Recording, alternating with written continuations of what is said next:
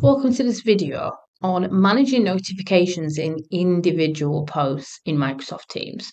So we all know we can go into settings and set our notifications to whatever preferences we have so that those notifications don't distract us when we're trying to be super productive. But what you can do is you can go into the individual posts if you want to, even if you don't want to see anything within that channel, but you actually want to see the replies for that post because it's really important to what you're doing. You can turn on notifications or turn them off if you don't want to see it for an individual post, which is really useful. And you can see I've got an example post right in front of me, just got a test meeting and it's created a post. So it just gives you the example of what we're looking for.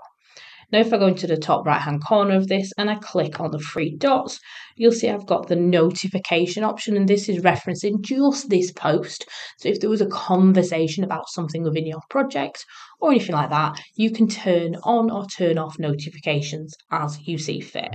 So if I turn on these notifications, I'll get any notifications for that post when someone replies or anything else. So I'm not going to miss anything that's really, really important to me. If I want to turn it off because maybe there's a conversation going on in a channel that I'm interested in the overall channel and other posts, but that one's just distracting me and is not relevant to what I'm doing, I would, on the opposite way, go into the three dots and turn off notifications. So you can do either or, which is really, really useful.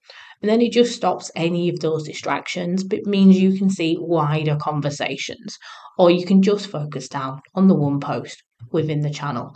Whatever works for you. It's just really great to see more flexibility being added to Microsoft Teams so you can set it up the way that works best for you.